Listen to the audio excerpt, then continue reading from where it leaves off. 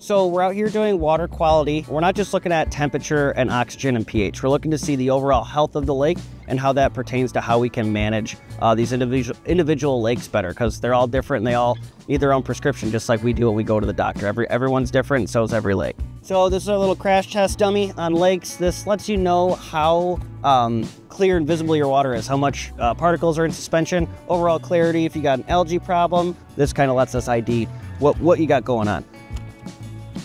Usually pretty clear out here because it's not a microalgae problem. We got about 2 meters of visibility. Right where you see that disappear, maybe 1.5 meters. 1.5 meters. So not great, not terrible.